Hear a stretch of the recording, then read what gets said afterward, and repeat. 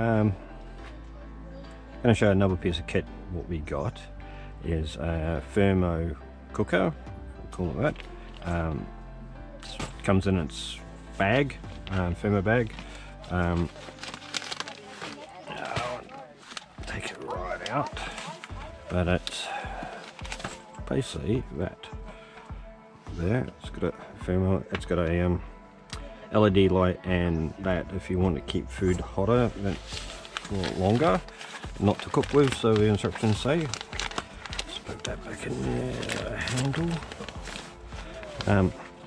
So lift up, it's got two pots, a smaller pot here. This is a 12 volt lead to help keep food hot for longer. In a pot there with a lid, recipes, instructions, and a mains power as well. So we won't be using that today. And then we've got a inner pot for that.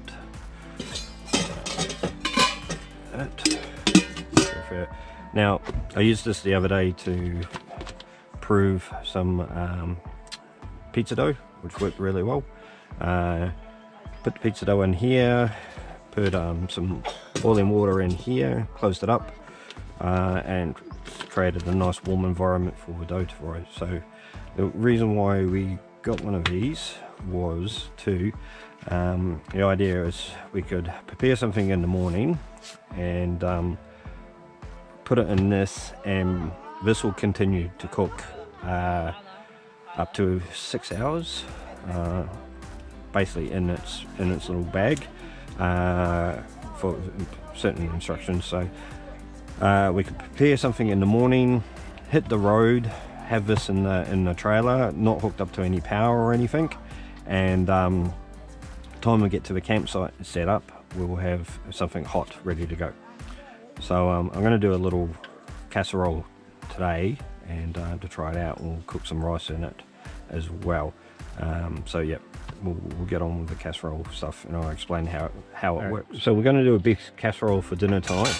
Now before we left, we did some prepping, so we cheated a little bit, but it just made this whole process a little bit quicker and easier, so we can get out and play with the kids and go and read and relax. So we've got some chuck steak that I've just marinated in Worcestershire sauce and diced up, cryovac, and that's been in the freezer, but we defrosted it. Some chunky mushrooms ready cut up for the casserole. So some diced onion and garlic. We're going to throw some potatoes into it, some tin tomatoes, some herbs, so we've got thyme and rosemary, a little bit of gravy mix to help thicken it, some stock, and before Mrs. Wanderer drinks it all, I'm going to steal some of her wine, red wine. We do have some frozen veg, it's in the freezer, so we're going to add that a little bit later to get things a little bit more healthier. Alright, so the pots, the inner pot and the smaller pot, you just treat like normal pots, so they're no different to that. Turn the gas on.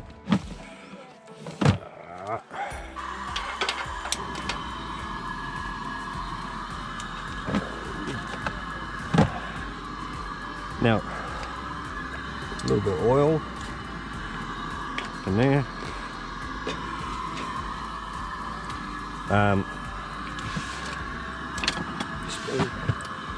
So the idea is, once you have everything on, sweated off to the point where you're going to leave it to simmer, you bring it up to the boil, you boil it or simmer it with the lid on for about 15 to 20 minutes, and then you transfer it to the insulated outer shell and the bag. There you can close it up and leave it for up to, I think they said 8 hours, but I've done it before at home, and 6 hours the meat was all cooked and nice and tender. The only thing we ended up doing was thickening it up a little bit, because it doesn't evaporate the liquid. They use the heat in the liquid to cook it with, so whatever liquid you start off with is the liquid you're going to end up with. But yeah, we'll show that in hopefully about 6 hours time. Alright, so I've got my oil hot. I'll throw in my garlic and onion.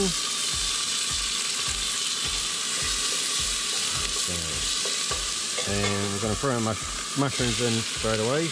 Last one. This is what we if you got the fridge space, this is why we pre-do stuff. So I'm not having to sit there and chop away for hours getting something like this together.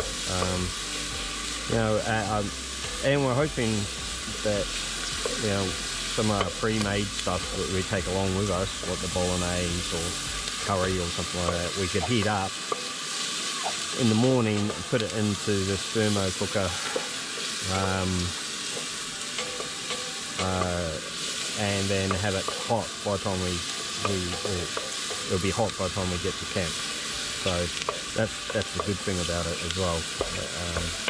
We can use it for our pre-cooked meals as well.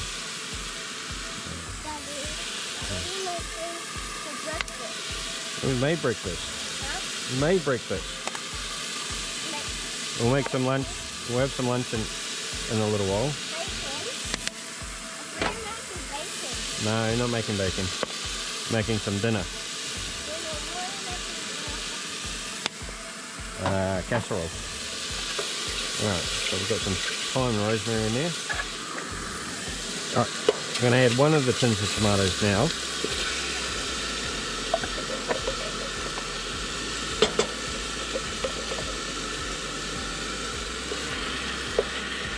I'm going to cook that out so it becomes like a paste. I guess you could add tomato paste at this point, but not all the tomato will break up. See, so. And then I'll add the other tin a little bit later after the meat. Rinse that out with a bit of stock so we don't waste any of it.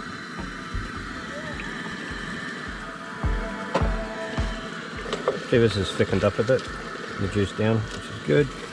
And I'll throw my beef in. If you stay in one spot, you can do this on your camp oven. You know, we've done that before. But with this, or you know, if you have fireband days, or if you're traveling, although in saying that, fireband days you can use heat beads in some places. This you could use one of these to do a casserole or curry or risotto or something like that, and it won't use, apart from the initial cooking stage, it won't use any extra gas or fuel fire stuff. So it makes it a little bit efficient when you're away camping in that way, that you're not having to simmer it on a stove for 6 hours and run out all your gas, or you don't need your campfire going. Of course, if you're base camping and you're not going anywhere for the day, why not put it on in your camp oven and do it on the fire if you've got a fire going. You know, it's the joys about it. So we're just trying this out as another option for when we're traveling around the place. Grab some wine. Now you don't have to add wine, of course. Some there. Make sure I leave some for Mrs. Wanderer. That would be very popular with me. And we just reduce that down a little bit again. Burn off some of the alcohol. So that's boiled a bit, reduced some of the alcohol. So now, potatoes, another tin of tomatoes. Right.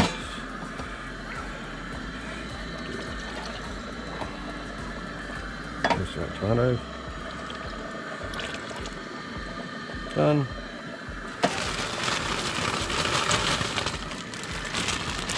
Alright, another little tip.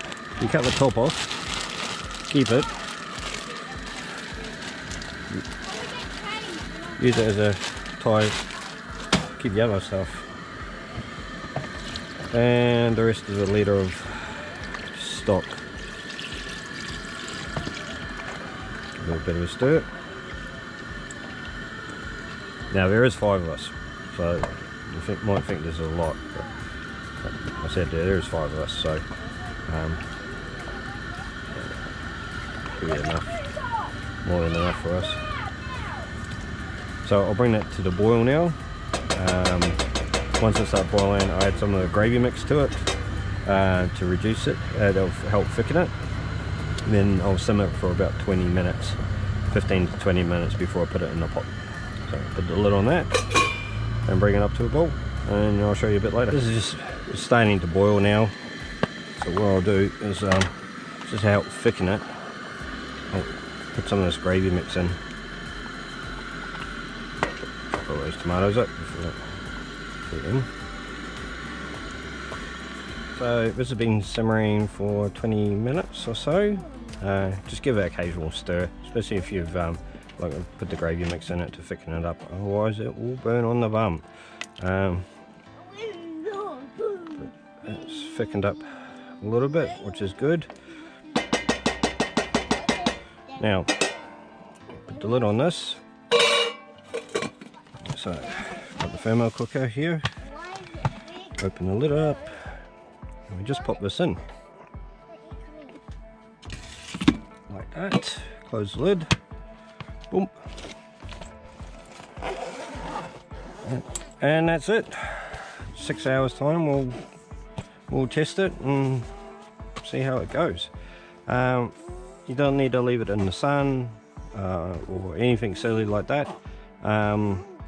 Keep it in your kitchen or in the back of your trailer or caravan or car or whatever you're planning to store it in, and it's all sealed in tight, so even if it does get knocked over, it shouldn't spill anywhere. Alright, so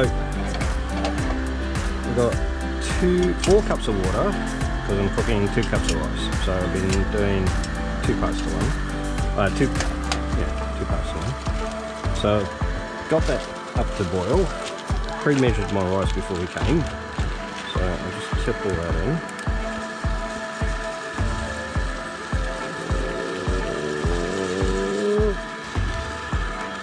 Right, give it a stir. So I put a little bit of salt in this. Just bring it up to boil again. Why is it casserole? Yes, it's casserole. So, in here we got our casserole, take the lid off, there we go. I think this has got 2 hours to cook, to go through. It's looking pretty good so far. So what I'm going to do, start it carefully, put that in there.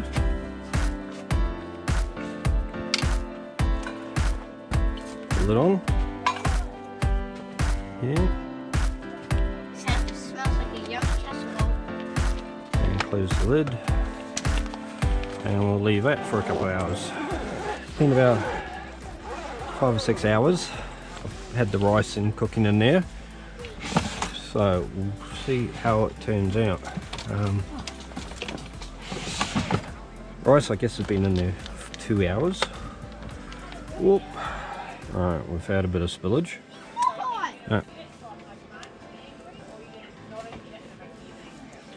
Alright, so rice is definitely cooked. That's the casserole.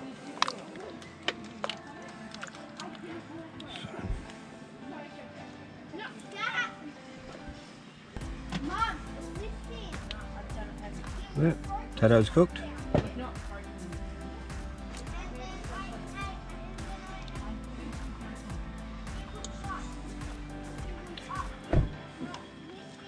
And meat's all cooked.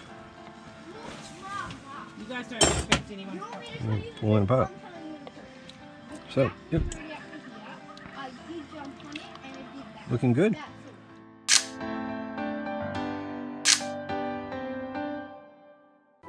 Hey, thanks for watching. If you want to check out the places we visited for yourself, there's more information in the description below. Hit the trailer icon to subscribe, and here are some more of our camping adventures.